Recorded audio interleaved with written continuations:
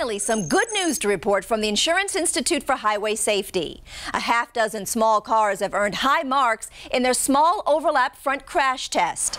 The 6 vehicles include the Honda Civic, both coupe and sedan, Dodge Dart, Ford Focus, Hyundai Elantra, and Scion TC all earned good or acceptable ratings for the small overlap front crash test. They also earned the Institute's highest overall rating of Top Safety Pick Plus. 2 Chevys, the Sonic and Cruise, as well as the Volkswagen Beetle, scored marginal, while the Nissan Sentra and both the Kia Forte and Soul were rated poor.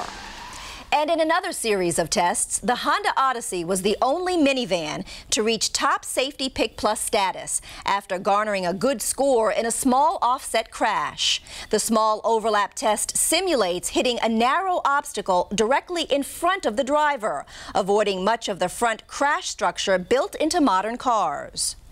While the famed Pebble Beach concours is all about classic cars, Cadillac grabbed headlines of its own with a peek into its future. Say hello to the Cadillac Elmiraj concept. This 2-door Grand Coupe hints at design cues for a new flagship Cadillac. The powertrain is rumored to be a 500 horsepower, 4.5-liter twin-turbo V8 on rear-wheel drive architecture. No word if this S-Class rival will actually reach production or just remain a mirage. And that'll do it for this week's Motor News.